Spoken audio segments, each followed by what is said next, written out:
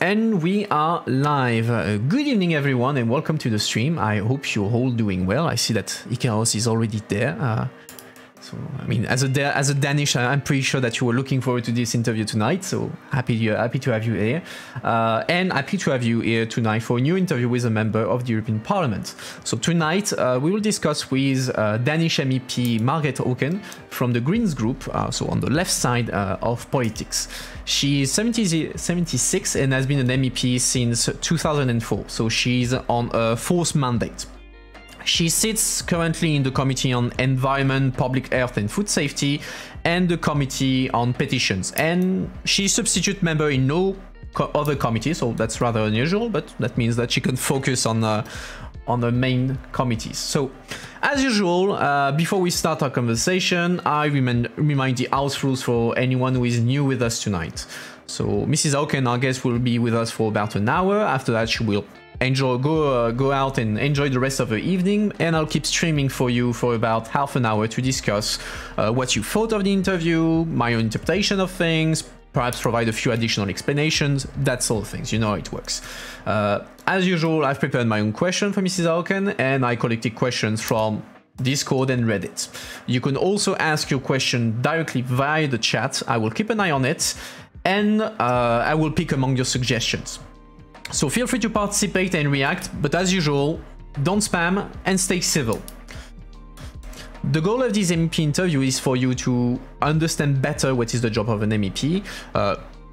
Right now, who is Mrs. Auken, priorities, and maybe some of her opinion on general EU political questions. So I invite a variety of MEPs over here so that they may share their opinion. Whether you agree with them or not, that's not the point. The point being for you to see this diversity and build your own opinion, while I'm here to facilitate the discussion without taking a stand.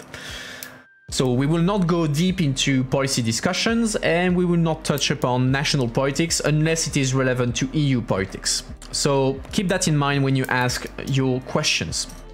So without further ado, let's do this. So good afternoon and welcome to you, Mrs. Auken, Margrete Auken. Thank you again for accepting to do this interview on my channel. So you heard me explain it to our viewers. The goal of tonight is to put faces on the European Union and help people understand better what's happening in Brussels. So tonight we'll get to know you better and try to understand what you actually do and think about the EU. So perhaps to start off the discussion, could you briefly introduce yourself to the audience, and we'll pick up from there. Yeah, well, my name is Margrete Auken. As said, I'm quite old, but, you know, keeping up. The grandmother of 8 children, so I still have to use all forces I can to safeguard their world. I have been doing environmental policy since the mid-70s for nature and so on. I was many years in the Danish Parliament before I was elected to European Parliament. And also, in a little addition, I was many years a pastor in the Danish church. Of course, with very reduced time, but it's a very strong part of my identity. And I've been first and foremost working with environment, nature, but also very much with international affairs, with legal affairs. That's a very important part for me. And then I've been doing Palestine for a very long time, and I'm the vice president of the European Parliament's delegation to Palestine. Just to tell you that I also have this strong work on my agenda the whole time. But that is very brief who I am.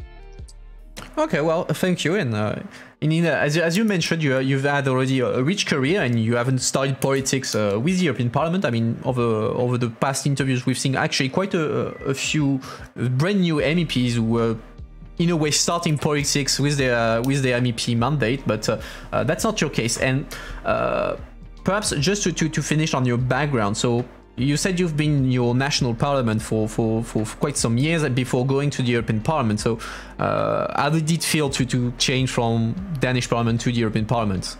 Well, I was originally very reluctant to do it because, you know, I say, well, I might be a world citizen as cosmopolitan, but I am it here in Copenhagen. And I'm very much linked to Copenhagen. I like Danish politics. So there were many reasons. I was one of those leading persons to change my party into a pro-European party. It used to be very strongly against. And so that was also an obligation for me to take up the job when we managed to make this shift in the party. And then I have realized after I came to the European Parliament that it is, it's quite exciting that you are sitting there coming from a small country and suddenly can influence what is going on and what's be the law in, this big union with around 500 million people. And I think, I love having influence. So that's a very strong reason why I feel very much engaged in the European politics. And I like very much that the European Parliament has a co-decision when we make laws. It's not only the governments, it's also us. And we are, as Parliament, we are the only body within the EU institution who really represent all our citizens because we are generally elected. Governments normally only directly represent around half their population. And we feel a strongly obligation for that too, that we have the citizens behind us. Okay, that's interesting. As you mentioned, so you're, as we all know here, MEPs are often specialized. So you said you worked on quite a few different areas of work. You mentioned environment, you mentioned legal affairs. But today, what are the topics you are usually working on? Well, working in the Green Group means that we have a strong engagement in climate, of course, in biodiversity in this year. But I myself has very much my focus on environment. In the environment, plastics. I'm doing a lot on plastic and try to stop the plastic pollution and find a safer way to deal with plastics. And that has been, since 2015, 14, strong in my agenda. Well, even before. I'm also doing a lot within health, yes, of course, Corona now. Trying to work for having left the patents on vaccines so we can get the whole world vaccinated. It should be possible. We have a tiny minority behind us in asking the Commission to take care of that. I've been working with transparency within pharmaceutical industry, solved also, secured a lot of things there. And I could add now that I've also, because that's quite new for me, I have found out that we can link the strong fight for renewable energy with nature regeneration. Just to tell you, it might even encourage you that if you place wind turbines at the coastal, quite close to the coastal, in far the most occasions, you create nature at the same time, because these wind turbines create reefs, artificial reefs, which at least in Denmark is extremely needed. The seabed has been destroyed by terrible trawl fishing and so on. But now we see where you have these wind turbines, lots of mussels and life are coming there. Birds are loving it. Dolphins are loving it. And you create life, and it's so needed. So few are really aware of what a terrible situation the sea and the seabed is. But we can really do something if we combine renewable energy, wind turbines, with regeneration of nature. That's just to tell you a good story. Oh, that's nice. Actually, that provides me the perfect transition to the first question I had from Ikaos, so one of our Danish member of the audience. And it's a question we've asked already a few times to other MEPs who work on energy issues. So the question is, between the wind energy, hydro energy, solar, nuclear, where should Europe invest in energy? Why and why not? They should invest a lot in renewables, and they should do it very fast because we don't have much time. Whatever you think about nuclear, I'm very reluctant, which is known. But I can say, even if it was safe, even if we have solved the waste, which we haven't, then it will take far too long time. It's far too costly. It's extremely expensive. And we are in a hurry. So we should invest so much in wind energy and solar energy. We can do a lot there. Also, from the earth and all this, well-known technologies, but also in new technologies where we can create natural gas again from waste, from methane and so on. And that should be done as fast as possible because we are really in a hurry. And that is, we don't have time for, see, we will sit here down backwards and wait for something mysterious, fantastic will show. And of course, at the same time, make lots of research and development. And this, both things should be done, but, don't mistake yourself. We are so much in a hurry, and we have just a few years now to change the pattern. And of course, the crazy thing is, we have known this here for 30, 40 years, and I think 30 years. The first report from the UN climate panel came in, the IPCC came in July 1990, and I wrote something about it already at that time, and everything was, basically known. And, people are just sitting, waiting there for having a smart fix, something we can do. It doesn't work. We have to really go into this here, have to create a more healthy agriculture. It's not healthy yet. They have to make a transportation where the link between bicycles and collective transport should be much more improved than it is now. We should do a lot there. We should insulate our houses, which is not done. If you are in Brussels, you will see that when you are heating your apartment, you are heating half Brussels because the insulation is so bad. So a lot to be done there, and quickly. Okay, well, interesting. Thank you for that. So switching to more health question, I mean, because of course the pandemic creates a lot of interest in these things. And the question again from the audience it was, what should we do to prepare for the next pandemic? So putting COVID aside, what is the current strategy that relies on almost entirely private pharma enterprise vaccines sufficient? Should we learn from other zero-based strategy in the Southwest Pacific? What should we do to prepare? Yeah, I think that, of course, a lot of things are unknown. There's a risk that the way, and these things here are interlinked, with too little space for nature, too little space for animals. Within the industrial animal production, you have too many animals, pigs in Denmark, critically, living far too many, far too close. And the risk of having viruses coming from the so-called zoonosis is really there. And that we have to bear in mind and do what we can as early as possible.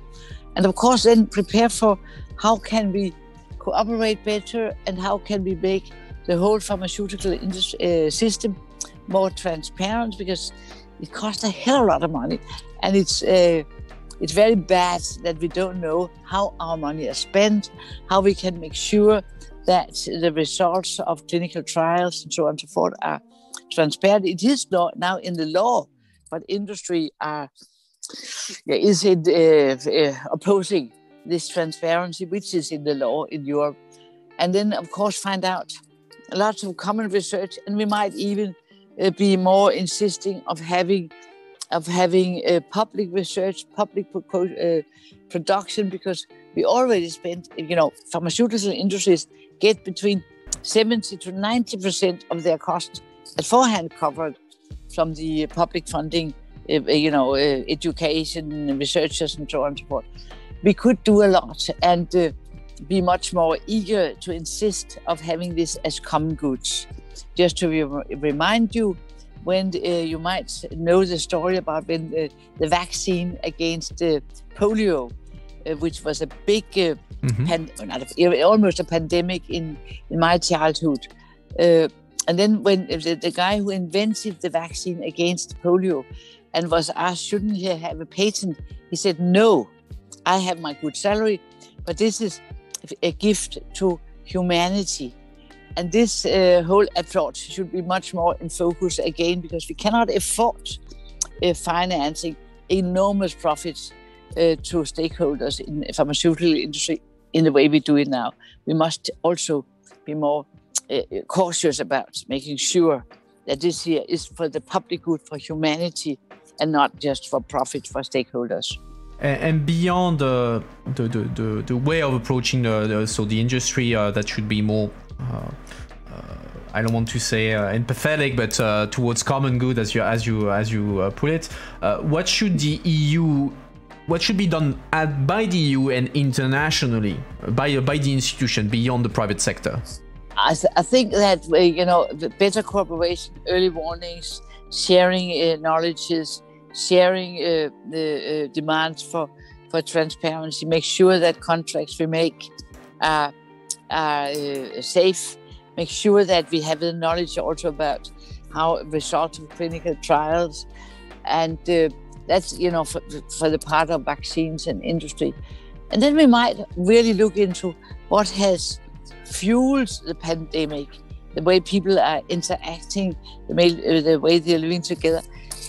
One of the good things in Denmark, which has happened when we managed quite well to not to get totally kicked down by this pandemic, was very basic: learn people to wash their hands. I think that probably is one of the best things was done in this pandemic, that children, everybody really got accustomed to always, also again and again, wash your hands, because lots of contamination is coming this way.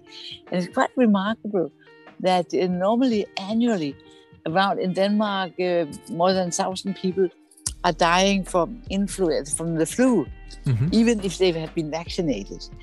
Last year, 2020, this year, it has been reduced dramatically. And it's not so much because of the masks, what you call it, the community masks, not so much by all these other things, but so much by having a little bit distance to each other, clean your hands. And I think it's very basic, but I think it helps a lot if you have that kind of hygiene in your daily life, and you don't need to get hysterical because of that. And out of curiosity, how was what were the lockdown rules in Denmark? Was there a hard lockdown? Was it more relaxed? How did it happen? Well, probably, I think the lockdown was very expensive for Denmark, and I was especially sorry for young people who lost schools, folk high schools, and what they did. And that was really a pain, because I remember these years myself, when you were 15, 16, 17, 18, how important these years are.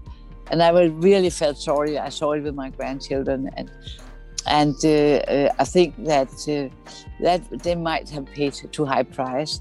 And it also, we used a lot of money to compensate, restaurants, industries, tourism, and so on, and some of it. But I think it was good that we managed to do that.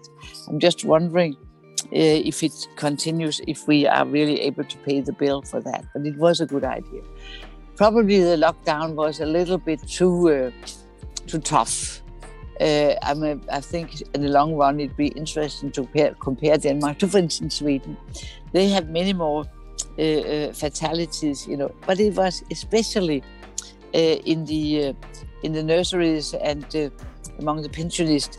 And there might be that we could combine a better survey of how we do this without leaving the old people in isolation, because that's also very, very sad when you do that. And but having a better awareness than they had in Sweden, but also look into, could we keep much more of the society working, because the price has been economically very high. Of course. Okay, well, that's interesting to hear the different approaches, because especially in the Nordic country where we are, but further north, we know that there have been very different approaches, yes. For instance, in Sweden, etc. So it's always interesting. And we need to really look into the figures, to look into what country do wrong, what did they do good, because we can learn from that if we want to learn from each other. Indeed.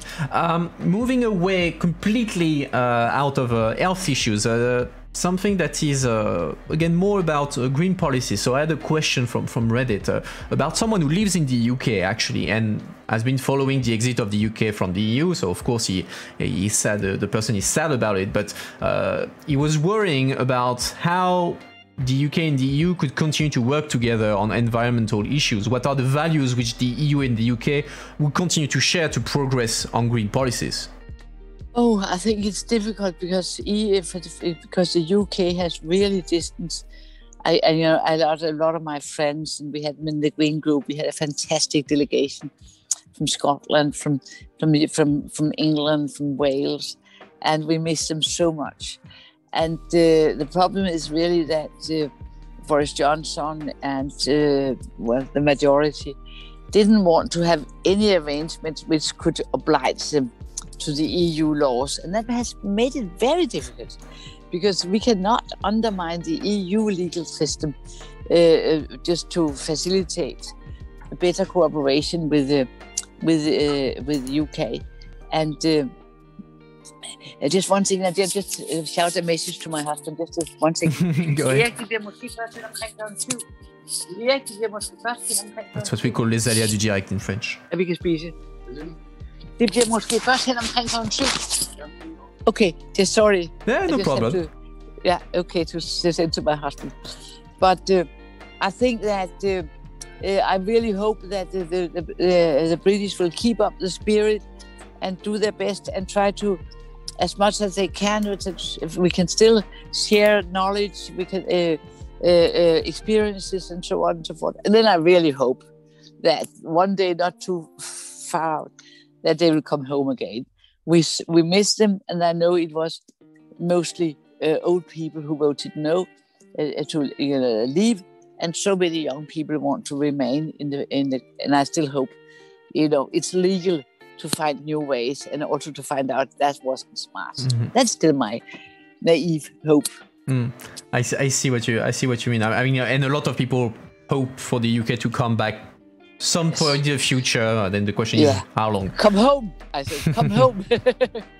But still on this question of the UK, so even if the UK decide to diverge quite significantly from the EU, the Prime Minister, so Boris Johnson, also likes to advertise himself as very much in favor of fighting the climate crisis. He's been doing quite a lot to try to pitch himself as the partner of the US on this. So do you think it's something genuine, or it's just politics?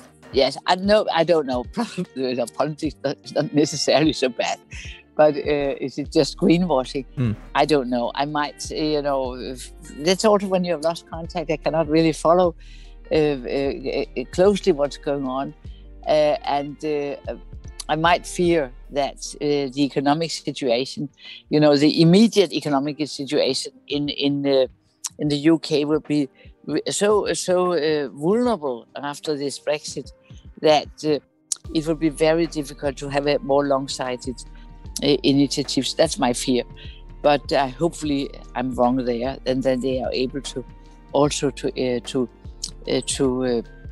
have the same laws, even better, perhaps in the UK, because of course UK is still, whatever member of the EU or not, they are part of the our common community. And if they are polluting the world, it's very bad. If they are contributing to solving the problem, it's a gift to all of us. So I really hope that.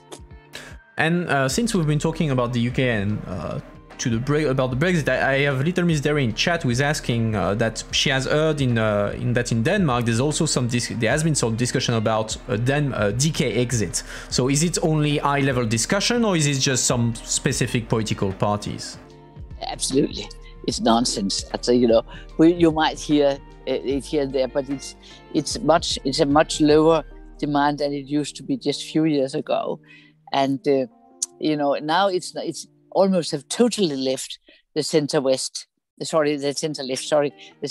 in the parliament. It's the right wingers, very nationalistic, and they have not at all presented some attractive models for how this could be done in some decent way. And I think it can be, if it really happened, it would be disaster for Denmark, because we are just a small country, and we would be so much in the pocket of big powers, be it politically or industrial, and we'll have no say, because when we are alone, you are alone. Yeah. And even Germany will be in troubles in a few years. I think it's a very famous speech from the former chancellor,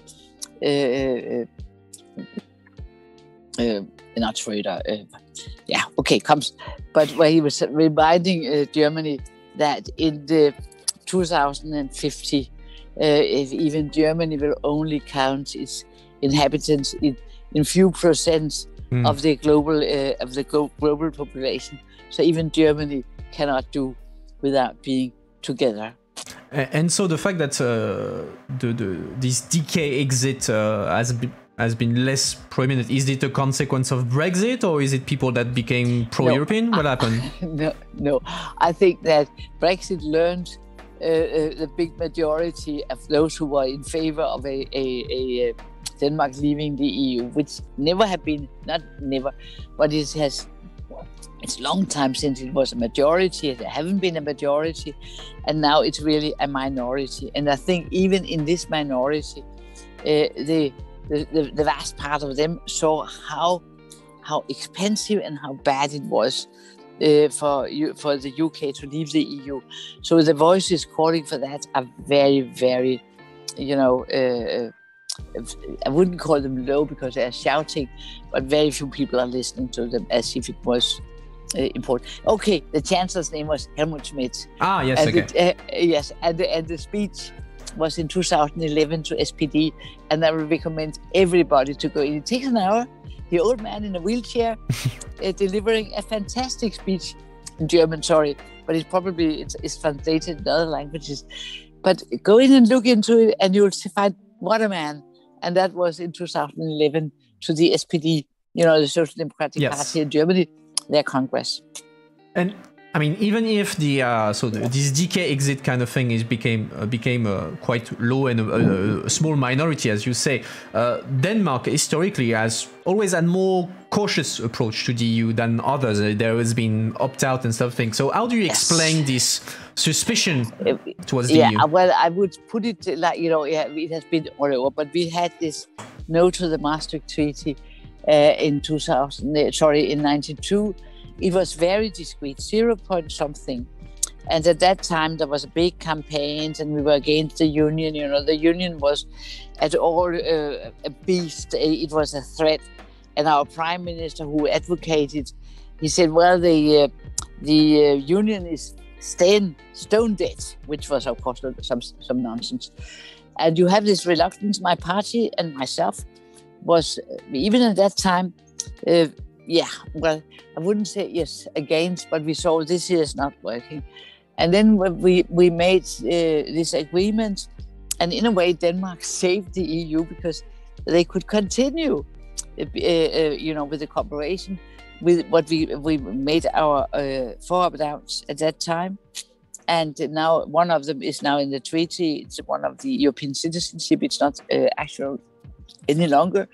And at that time, it was a good idea because it was a good message and it could be done like that. Now, I think it's really an obstacle to our work. We are just outside. There's this idea that the little brave country, the Vikings up there, they're out on their own. They're so fantastic. No, they're just gone. And I've seen it. And I think I hope so much we could get rid of them so we can come back and get influence. Because we're still under the, if you look into the currency, to the euro, the Danish currency kronen is following the euro up and down. Sometimes I say we have almost a Norwegian system here. We are within everything except decision making. I don't find that sexy. Yeah. But you said that back then yourself and your party, you were cautious about the EU. And now you are much more pro-EU. I mean, from what you're saying, what changed? Yes. What made you change your mind? Yeah, well, I was at that time already when, I joined my party back in 72 after the referendum, strongly depressed. And, very sure, you might remember in the 70s, very little happened, if you're young enough, old enough, very little happened in the EU in the 70s. And then in the 80s, you have the law. And he started to find out we have to move here. And then he made, the single market and so on. And I myself, I didn't really, I was active in politics from the early 70s, but not for the EU case. It was much more the fight against the nuclear power and the fight in favor of nature and the environment. And I would, and then when I was elected to parliament in 79, was doing a lot of international environmental politics and realized, a little bit, it's not so clever that we are not part of the Green Left fight here together with the others. So I myself changed my mind during the 80s. And we have some other leading forces in the party who had the same journey as I had. And when we came to, at the end of the 80s, I was de facto saying we have to change our politics. I voted against the Maastricht because it was so much in the habits, almost in the genes. But my argument at that time was that the Maastricht Treaty didn't really take into consideration what has happened with the fall of the wall and the Central Eastern Europe. Mm-hmm. So I still argued for that. But when we came to when we had made an agreement, which is called the Edinburgh Agreement in Danish context, I was strongly campaigning for it. And since then, I won't even use the term being pro-EU because I am, of course, pro-democracy. No, it's being pro-influence. And I would call my party now, and now I have big support from the whole party. Well, very few probably still remain in the old no position. But, a vast majority. And we are EU engaged. I'm close to say we are probably the most EU engaged party in the Danish parliament now, because we have also our relations and we're much more involved in European party politics than the other parties in the European Green Party and so on. So, we see it in so many aspects, and we also call, of course, that's all the parties who do that too, call for European solutions on the asylum, refugees issues, European solutions on energy, on environment, European solutions on, well, I had my plastic issue and so on. And we can only do this here if we do this together. Mm-hmm. And since you mentioned like that, currently your party is the most European engaged compared to other parties in Denmark. So yeah, I won't learn you anything, but when we're talking about Danish politicians, the superstar is Commissioner Margrethe Vestager. So as a Danish who's not from the same political party, how do you see Margrethe Vestager? Well, I like her personally. I've known her for many, many years. I don't think she's a leading force when it comes to environment, climate and so on. She's much more in the economic sphere. Of course. And that has, and she is there a center right winger, no doubt. And so I'm a little bit, as you can hear, a little bit skeptical. I like her personal, and I think she's doing a good work. But when we have this real fight, how we move Europe, she will be, and she can be very strong when we go against tax evasion, and this is good. When we go against all this here, which is also a very important battle. And I know she's in favor of having a common asylum policies, but it's not, and she has never been, not when she was in the Danish parliament either, a main battlefield for her, as haven't been environment. She was in part of the, if you might remember, in the previous commission, and it's still there with Juncker, where they talked about small things, big things, big and big things, small and small things. And they considered environment to be small things, as she did as well. And Timmermans, who is now really at the other side, at that time, he couldn't even spell environment. Yeah, that makes things a bit awkward indeed. And speaking of Mrs. Vestager, I have Blas in the chat asking something in a way related to her, in the sense that he's asking you about your opinion about the recent news that Denmark has been helping the US spying on other European countries, so Germany and France, and back then Vestager was in government. Yes, well, I think that you might remember 8 years ago, Snowden reveals that was going on, and I think that so many people have known this here, and so many people haven't done really anything.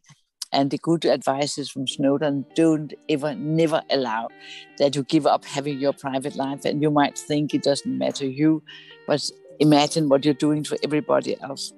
And I think his battle was so important. He's one of my heroes. You know, I have him to Greta Thunberg and all these young people, and I think that we haven't yet taken it serious how much surveillance will, limit our freedom, limit our how you develop the vital society, and this going on. You know, lots of spying has always happening, also among friends. It's not a surprise to me. I've been doing security policy also, especially back in the 80s. And I'm not surprised. But I think we should be much more careful also when we go into the whole digital society, artificial intelligence, all these things here. We should be very careful about sharing data and sharing information. I want the open society, but I also want so much to care about people's right to privacy, right to be themselves, and not have everybody to looking into where are we, what are you saying, what are you doing. It'll be a hell. Okay, interesting. And a final question about Denmark, and then we'll move on away from Denmark, I promise. And that's what we've been talking about before we actually started the stream. Could you a bit explain to the audience why the Nordic countries, and in your case Denmark, has been a bit cautious about the entire debate about the European minimum wage that is meeting a lot of resistance? Yeah, and that is absolutely a tricky issue, and we have it so much in the Green Group. And my Danish colleague Kira, she's in fact the coordinator on this whole labor issue, and she's really, I think, she's doing a very good job to try to explain to both sides what is the dilemma. And briefly, the dilemma is that we have in the Nordic country a very special labor market, so much based on having strong unions, high degree of organized members there, and the unions are taking their part responsibility. They have been partners with equal partners with the employers, and they have, really solved a lot of, you could put it, obstacles, and they have, this system is also based that the union negotiate working conditions, salaries, and so on and so forth. It's not the state who does that, and this system is absolutely very attractive. But it's based on two things, and one of them is that you have a very high degree of organization, which is not the case outside the Nordic countries. Absolutely not. You have 7, 8, 10% organized, that's it. Mm-hmm. Which means you cannot have this, and most of this union, you can see it very clearly, for instance, in France, where they are organizing within only a part of the public sector, and it's transport, it's the railways, and they are taking care of their own privileges, not looking into the unemployed, not looking into the whole place in the society. And so it's really it's a precious thing that we have this union. But what they fear is that if you have a law based minimum wage, then it will undermine our system, because then you don't need to put much power and force into the negotiation system, and then people can risk to leave the unions, and you will weaken the union, and we'll see it from many places. So they are strongly opposing that you have a basic minimum wage. Yes. At the other hand, then you have so many working poor in Europe. You have also in Germany, you have people who cannot even survive with 2 jobs. You have all these precautionary, precarious workers, platform workers. You have a heavy amount of problems. And I'm strongly in favor that we do our best to... Oh, we lost the video. Yes, I have to move in to have a better, my just a moment. Just a moment. No problem. I will just sit and find out how to make the my charger a little bit better here. So I will sit in here, and I will find my charger, and it's here. So we won't risk that this here happens again. Like this here. Okay. Sorry. No problem. Though I'm inside, you can see. Okay, yes, but let's continue. And I think the problem is really, I don't know how to solve this here. We can, and we have done it, and I think we also got good guarantees that the EU will absolutely respect the Nordic model and won't intervene and insist on having these, law-fixed minimum wages. But what they say in Denmark is, well, we will risk that people who have very low salaries, if they are outside the Danish systems, and we have areas within agriculture, restaurants, cleaning service, hotels, building, several areas are not covered by this here. And if then people come and say, well, we have in the EU the right to have a minimum wage, and we will take Denmark to court if they don't do. And of course, we can get all the guarantees we wish that this will not happen. And I think it is enough. I think we should support minimum wages and really accept that we have the guarantee to keep up our own system. But I can hear in Denmark that they really fear that this will not be enough. Mm-hmm. Okay, well, so that's a problem. Yeah, no, that's a difficult issue indeed, because I mean, like you said, the structure of the labor market is so different in the Nordic countries than in the rest of Europe, that creates a whole conundrum that you very well described. Okay, but now moving away from Denmark once and for all. Let's dive a bit into the fact. So you've been an MEP for more than 15 years now. I think you're by far the most experienced MEP we've had so far on the channel. So let's take advantage of that. Okay, do that. How did you see the job of MEP and the Parliament evolve across these 15 years? Has it gone better, worse? Well, in many aspects, better, of course. I think our big problem among the parliamentarians is that our governments, in the council, haven't really understood that the EU is not an intergovernmental institution. It's something very different to that. And they still act as if they are the most important. They don't really, many of them haven't discovered that we have co-decision. I've heard ministers be so surprised that the parliament was not just allowed to make, hearing responses, but they have co-decision. And what I really hope will happen, and it hasn't happened yet, is that we, a little sidestep, the European Ombudsman, Emily O'Reilly, who is still our Ombudsman, she come with a very, very critical, strong report in May 2018 on the lack of transparency in the council work. Yes. Danish, national parliamentarians, national press cannot follow what their own government is doing. And that means that the distance between the people and the EU decision system is very, very problematic.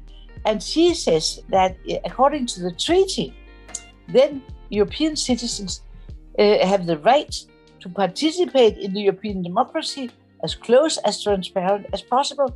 And she insists, and I totally agree, that all meetings at council level, and it's not only when the ministers meet, but also when you have these working groups and so on and so forth, you always have see the agenda at forehand, see the minutes afterwards, see how which in one delegation position itself.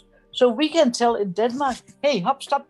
Denmark voted against Apple to pay taxes and so on.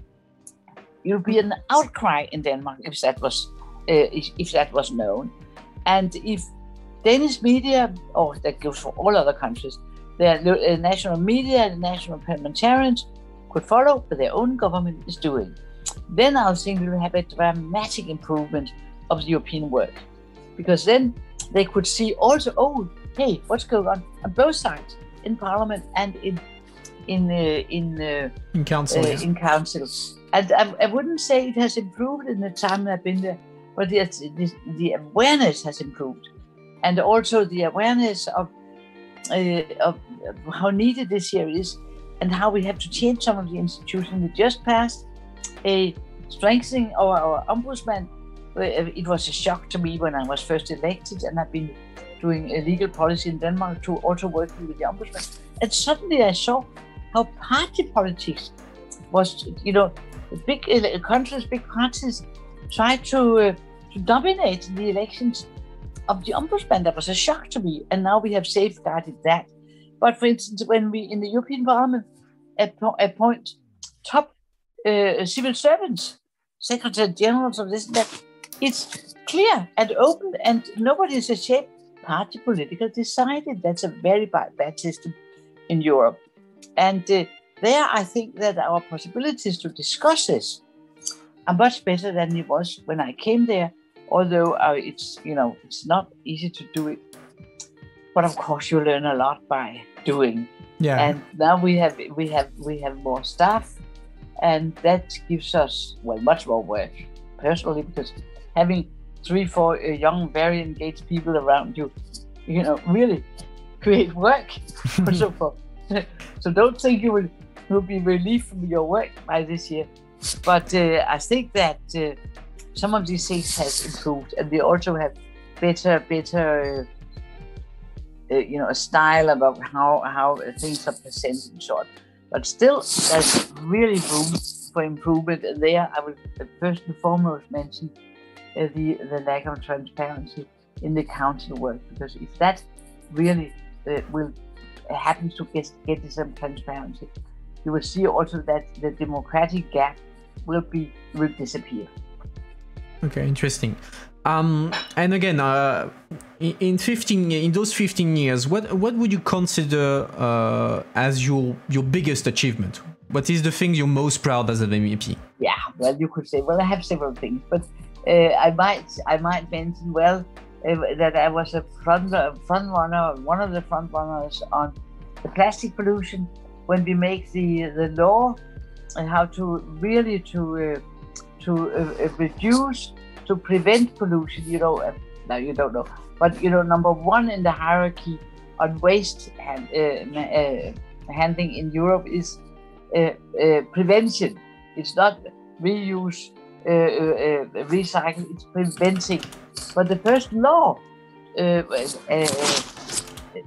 to that was the law on plastic bags, where we and now we have managed, I think, clearly in Denmark, but in many countries, you have put,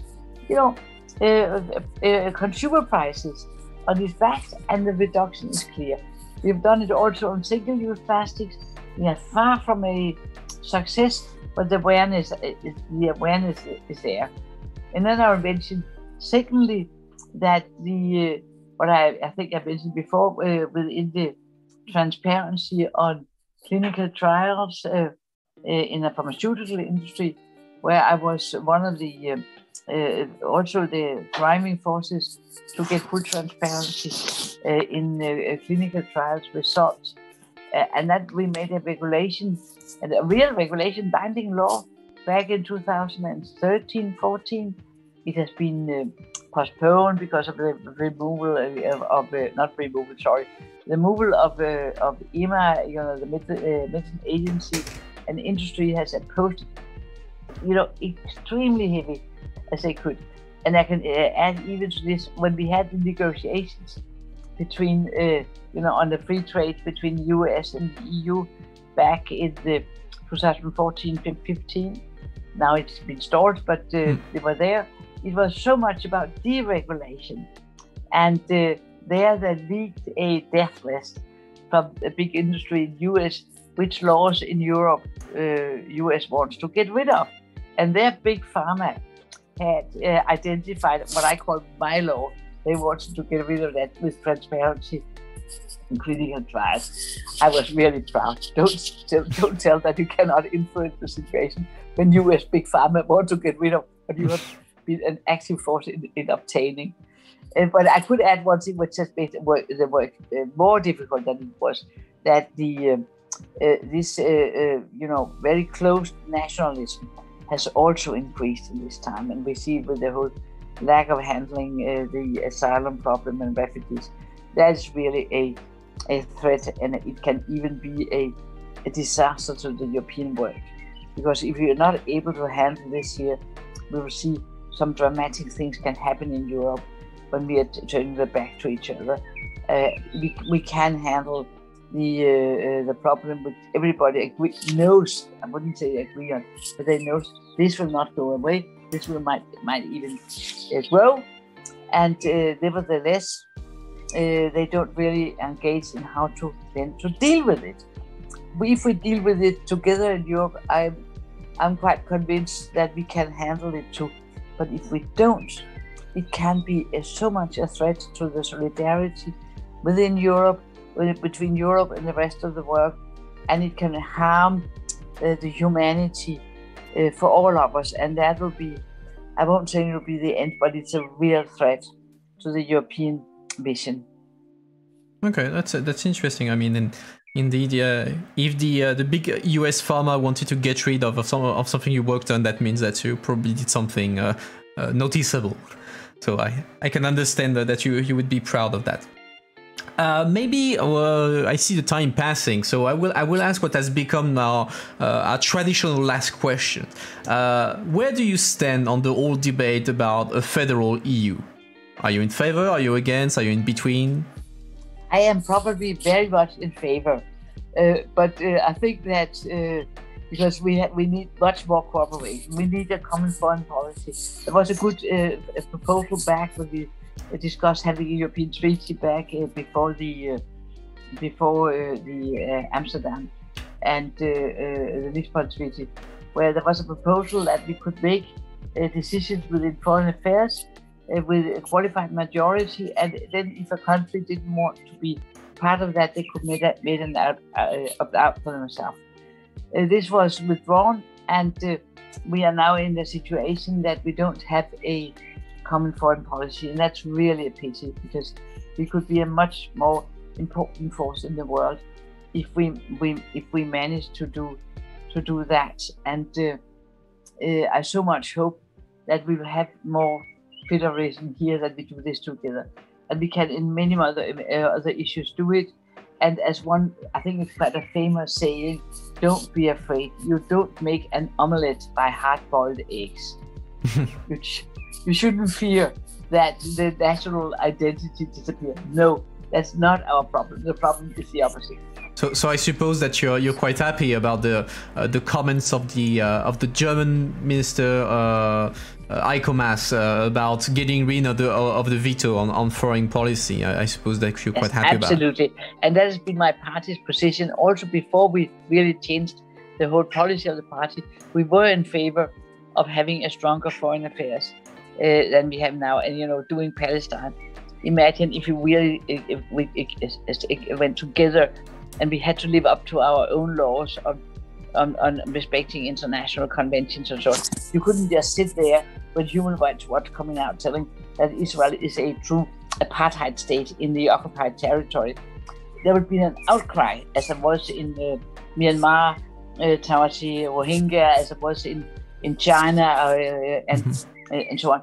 But now we're just sitting there and doing nothing. And I think you will see many more serious things happen if we could really vote and not just one single country could block a good step forward. And of course, I have other important issues too than Palestine. But it's just so visible here that we are paralyzed. All right. Well, again, looking at the time, we're about around an hour. So what I would propose is that, Mrs. Auken, I would like to give you the opportunity to say a final word to our audience before, well, you go on and enjoy your day. Yes. Okay. I did just say to everybody, democracy is a burden. It's a privilege. It's an hour, but it's also an obligation and a burden. I think it's on all of us to do as much as we can to influence, to make sure that you have the possibility to do this here. Find where you find the real areas where that could be environment, climate, refugees. That could also be social responsibility, social equality. That could be absolutely tax evasion, which is one of the other heavy problems we have. And engage as much as you can. Insist on having the possibility to do that in a proper way. And remember that nobody can help everybody, but everybody can help somebody.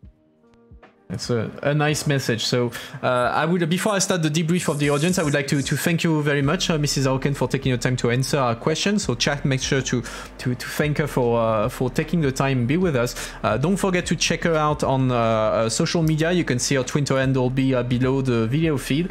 And on this, I wish you a good evening and thanks again, Mrs. Auken. I cannot promise you I'm answering everything what's happening on the social media because I have a life also outside social media. Oh, don't worry. Don't worry at all. Thank you very much. Okay, bye-bye. All right. So, that's it for this interview. Let me take my notes. I mean, we had a nice background with flowers and birds. That was nice. The sound was not perfect by when she was calling from an so I mean it's that's not exactly in my control on this, but I hope it was still enjoyable on your side. I think you noticed at some point I lost the video feed. I don't know, it's for some reason the Zoom call just got minimized and then I had to struggle a bit to put it back, but hopefully they didn't screw up anything. The sound, I think, was working well. Anyway, so let's start our little chat to debrief the overall interview. So it was, as usual, interesting. We touched upon a lot of issues. We talked a lot about the Denmark. And it's true that it was interesting because Denmark does have a very I don't want to say special or peculiar, but a unique relationship to the EU, because it's normally you imagine the Nordic countries as being very much pro-EU, etc. But Denmark has always been like quite cautious when it came to the EU. It was the UK's best friend when it came to taking opt-out and stuff like that. So it was interesting, especially to hear that herself and her party were actually quite, I don't want to say Eurosceptic, but not enthusiastic about the EU. So that's interesting to hear that context and that she changed the opinion as time came forward. So let's take my little piece of paper with what I noted in terms of things that I found interesting. I was saying a fun peninsula of the EU. Yes, indeed. Everyone can make mistakes. The important thing is to fix them, and it seems that they did, yeah. But I mean, it would be interesting. Ikaros, do you agree with her that skepticism about the EU is far less pregnant that it used to be? That'd be interesting to hear. But in the meantime, so first thing I found that was interesting, the point that she raised that was interesting is about when we were talking about the virus, the COVID, and etc. She was talking about the human impact. So the fact that part of the fact that humanity takes its toll on nature is favoring the apparition of virus, because, and that's something that is actually scientifically true, the fact that by invading I don't want to say nature's ecosystem, but animals ecosystem, you force them to go in smaller areas, and that favors the the interaction with other animals, with other viruses, and so it creates it favors the emergence of viruses like the COVID. Let's see, Chaos, what you saying? It has fallen a big amount, yeah, from peak 2014. It's kind of night and day. So you give Brexit most of the credit. Yeah, I would agree with that. And this Talia saying that Mark has done quite a bit in favor of the EU over the past few years, and the last EU election really showed that. Why do you say it was peak in 2014? What makes it like so high in 2014? What was special for it to be so high? I mean, and then define high. What are we talking about in terms of number? The migration crisis. Yeah, you're right. Of course, the migration crisis. It's always a migration crisis. Yes. Okay. Yeah. It makes sense then. That of course it will have had an impact, like it has elsewhere in Europe. You can think of Italy, for instance, in that sense. And the 2014 election map was super fun, right? Because it was topical, of course. All right. Interesting. And it was interesting also to hear how COVID was handled in Denmark, because I mean, as you know, I'm in Belgium, so it's always interesting to hear about how things work in different member states. But what she seemed to describe seemed to be quite close to what we had in Belgium. So I agreed on the fact that it took the whole crisis, the confinement took its toll on people, on the economy, and all that. That was an interesting question. Thanks, Blast, for one. I don't know why I didn't think about it when I was drafting my own question about the spying scandal. Indeed, that Denmark spied on allies, and notably Germany and France. That's indeed something that I should have thought about. So thanks for that. And she didn't seem surprised by that, since she said that spying among friends is quite common. She was mentioning that apparently she worked quite a bit on security and foreign affairs policy back in the 80s, I think she said, or the 70s.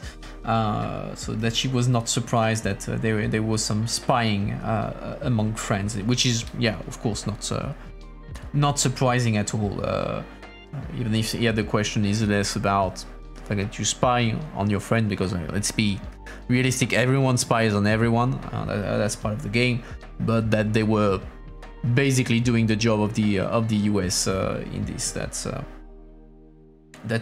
what makes it interesting and a bit more hurtful. Question is, has it really stopped in 2014 or not? But saying it may be common doesn't mean it's a good thing. No, it's true. I'm not saying, but in security policy, it's always a bit of a conundrum, because yes, allied country, your neighbors are your friend, but do you fully trust your friends? I remember having debates and discussion with people who work a lot on defense policy, and they say, the problem in saying that you need to share information, etc., with other countries, and it's important, but the problem is that while some countries are highly competent and reliable when it comes to security, intelligence sharing, and those sort of things, other countries are terrible at it. And basically, if you give them information, is the best way to ensure that this information is going to leak elsewhere to countries that you don't want them to know what you know. So that makes it complete. That's why a lot of countries actually have issues with sharing intel widely in the EU, because, well, they don't trust everyone, because they think that if they give the information, well, it's going to end up in Russia, in China, or elsewhere. So let's see the chat. You can explain a bit further the context in Denmark. So Denmark is now polling majority in favor of abolishing the defense opt-out. That's changing, but it's still against intelligence and Euro opt-in. Okay, interesting. And Vestager was the de facto prime minister in Denmark back then. And so far she has dodged the questions on on whether she knew about it. She said that it was not the remit of a ministry, because she was ministry of I know the name in French, Ministry of Internal Affairs and Economy, if I recall well. So that she did not follow these things, but like you say, it was she was a de facto prime minister. So did she know? Did she not know? That's something we might never know. And so far, she's been dodging the bullets. But okay, let's see what else. Something she said that I thought was very interesting is when I said, "Oh, well, what changed you to a pro-European?" She said, "Oh, I'm not pro-European. I'm pro-influence." And she said several times that she, I don't remember if she said that on the stream or when we were chatting before the beginning of the stream. She said that she loved influence. So she loved having influence. And indeed, she has a very that's a very pragmatic approach to Europe, in the sense that it goes away from the whole sentiment. Oh yeah, I love the EU because because I love the idea of the project, etc. But it's a more pragmatic approach, saying, well, that's the best way to get what we want.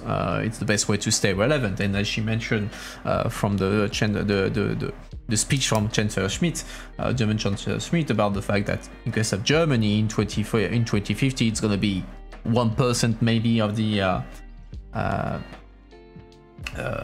world population. So to counteract that, you need to be part of a bigger group if you want to have a chance. So this group being the EU in this case. So I found that interesting. That's something that you see. It doesn't surprise me to see that kind of justification of being pro-EU that way in Denmark, because like we discussed, Denmark has been skeptical about the EU to an extent, but that's also something you see, for instance, in France. A lot of people say, "Oh, I'm not pro-EU. I just think that the EU is the best vehicle for influence for France." So there's this whole idea that being French, being very much in favor of the French state, means also defending the EU, because the EU is the best vehicle of power for France in the future, because on our own we can't do much. And that's very much the line that Michel Barnier has been taking ever since he went back to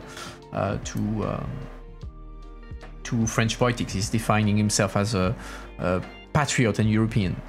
And so he says that to be patriot, in today's world, a French patriot can only be pro-European, because that's the only way for France to be relevant. So that's interesting. This whole that's how also you balance this idea of not putting the EU again in opposition of your national identity, but as something complementary, an extension of it. That's something that is quite interesting. Like I was saying, yeah, realistic and logical stance, aesthetically, yeah. But yeah, no, it was interesting to hear that, especially from a Green, and perhaps I mean, she seemed to imply that quite a bit. So Ikaros helped me on that. She seemed to mention that initially her party was not part of the Green, and that she actually helped the party switch to the Green policy, and that on the left side they were very much against the EU. So what's the story behind that? That, I mean, what was the party before they became Green? What were they? They were socialists. There was something else. What's the story behind that? That would be interesting. Another thing that I noted that is interesting, and that we've been talking also for in a couple of interviews, is the whole debate about the EU minimum wage, and the fact that Nordic states are not so much in favor of it. Oh, you weren't paying attention, Carlos. Well, you're gonna watch the stream again, and you're gonna pay attention. I want a full report in Discord by tomorrow. I'm joking. Or am I? But yeah, they said this whole fear in the Nordic countries that EU minimal wage would actually weaken their own system, because as she mentioned, their system relies on a high union participation, and she said that in Denmark it was 70-80%, and well, in other countries it was not the case. I know in France it's closer to 10%, something like that, union participation. So it's in very different structures, and it makes sense that they're not very keen on that, and that's something that beyond this debate you see quite often in many different things. The Nordic countries often have something, a very specific system that do not have equivalent elsewhere in Europe, and you hear a lot when you're talking about whatever legislation, you will have someone say, oh well, but what about the Nordics? And so you have to create mechanism to make sure that the Nordic could keep their system in parallel of everything. Somebody's gonna fail the MEP assistant exam. Exactly. I'm not gonna say what is the sanction for failing, but there will be sanctions, so you better pass. But yeah, that's interesting to see also this Nordic uniqueness that exists in a lot of EU policies. Then what else did we discuss? She talked about transparency a lot. That's Ika saying, you're surprised at how widely positive the Federalist answer. Yeah, I mean, yeah, because especially since you promised me that she was going to be against it. So when you said, oh no, I'm totally in favor, I was like, oh, I was lied to. Ika was lied to me. But yeah, then again, I was when you told me that she was that she would be against EU Federation, I was actually surprised, because as Greens tend to be they are completely in favor of a federal EU. But I don't know if that's something that is like only specific to her, or if it's the party position to be into EU Federation. Even if, I mean, being the party position is something that is relative, because sometimes they don't say it very loud. They say it very loud in Brussels, but they don't say it very loud back in the capital. I think it depends a lot on how the federal state would be structured. I agree. It's mainly positive in terms of foreign affairs. Yeah, I agree with you to an extent, Talias, because I agree that it depends a lot about how federation state would be structured, and that's part of the reason on my side I'm skeptical. I have my doubts about whether federal union would be feasible because of the structure. Mainly positive in terms of foreign affairs. Again, skeptical on that. Of course, it's problematic when you have one country that is blocking important initiatives in foreign affairs. So we've seen lately Hungary that has been blocking a lot of common EU position on China, on Russia, etc.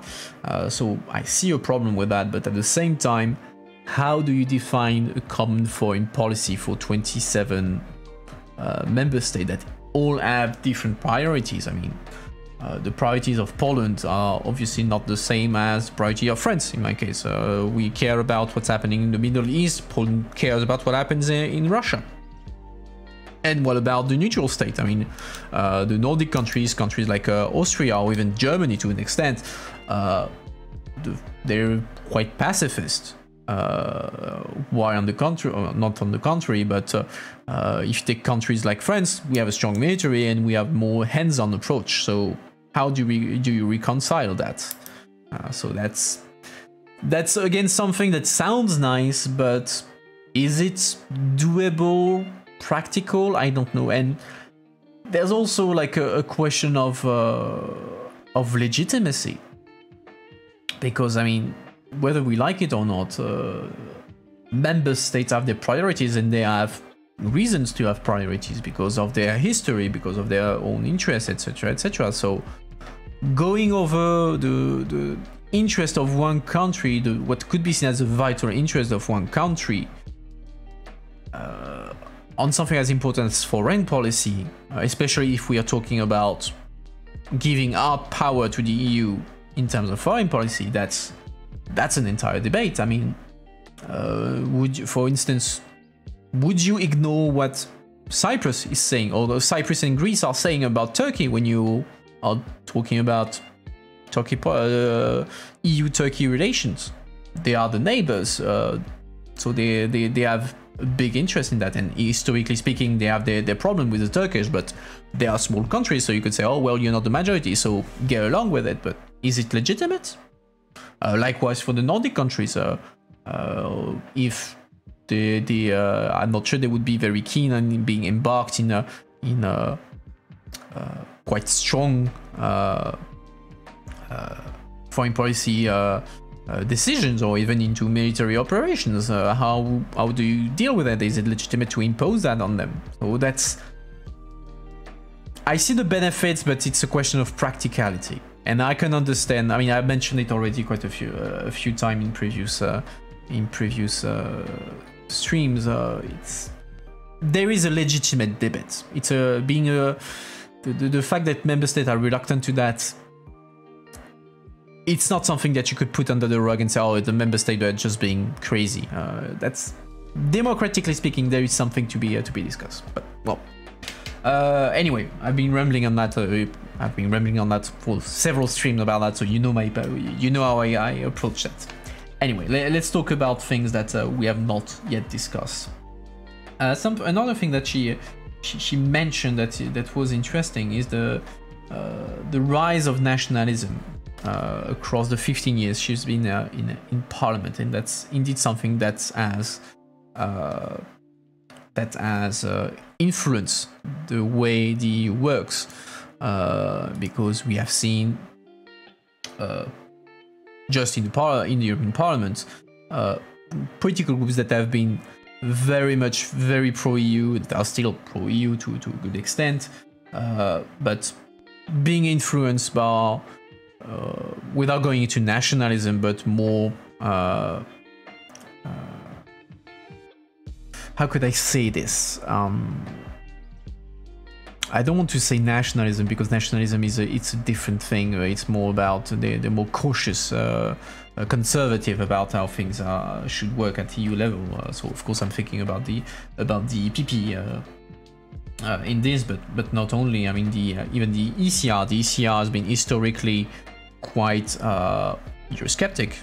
That's kind of their thing. I mean, historically they're not that old a group, but still it's been their thing to be a bit Eurosceptic. But at the same time, they were not nationalists like we are now seeing in the ECR. So it does affect the way things work, because even if they had their Euroscepticism, ECR was seen as like a serious group, something you could people you could work on. So you would see Greens being able to find deals with this ECR, and not in a way that it was too complicated, except if you were talking about EU integration. But today it's much more complicated, not only in the ECR, in part of the EPP, even if that's a bit less true now that Hungary has left the building, so to say.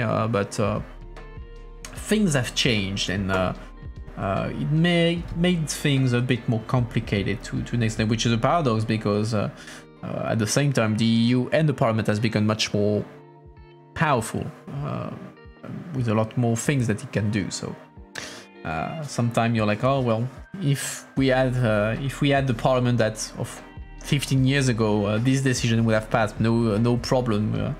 But we have to make do. And yeah, well, actually, I had noticed the question on EU federation and the common EU foreign policy, but I already rambled about that, so that's covered. On your side, is there anything that I missed I'd like to discuss? Let's see. No, I don't see anything new. So I will switch slowly. Oh, pluralism is a real value, totally legitimate and orderly. Yeah, we agree on that. I think we all agree. So yeah, let's go into the conclusion a bit. So I hope you enjoyed the interview, despite the small technical problems. But well, that's that's the life of a streamer. I'm not going to teach you anything about that. I hope you enjoyed it. It was interesting.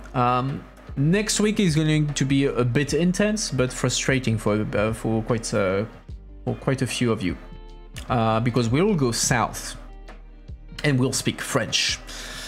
Because first we will have an interview with French MEP Karima Deli, so Green MEP, on Tuesday, and we will have a second interview on Friday, again in French, with Belgium MEP Maria Arena. And it's interesting because the second interview will not be a profile interview like we did until now, like we did today and with all the other MPs, because this interview will be about China.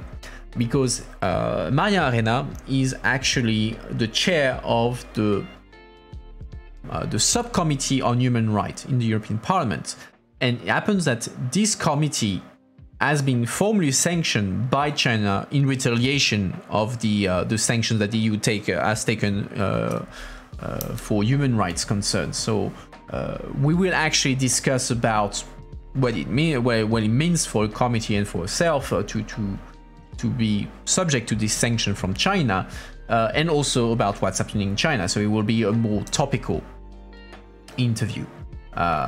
I still need to confirm the exact times for both interviews, but it will be on basically will be on Tuesday evening and on Friday end of afternoon, probably 6 o'clock. But I will keep you informed as usual. Blythe is saying that French is going to be a working language of the EU, so you better start learning. Exactly. So Icarus, get learning get to French. It's for your own good. So anyway, I hope you enjoyed tonight's content. As always, so thanks for the new follower. Don't hesitate to follow me here on Twitter or on Discord. It helps the channel a lot. All the links are in the bio. So on this note, I thank you all again for being here tonight, and I wish you a good evening and a good weekend, and I will see you sometime next week. Bye everyone.